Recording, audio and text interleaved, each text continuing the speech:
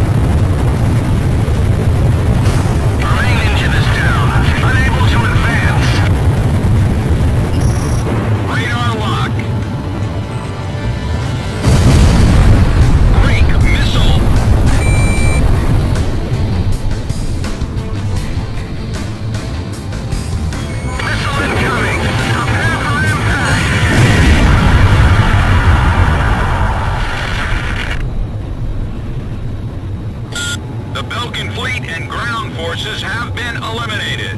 Nice work, comm team. This should make your next operation a whole lot easier. This is Commander Weaker on the capsule. We appreciate the great air support.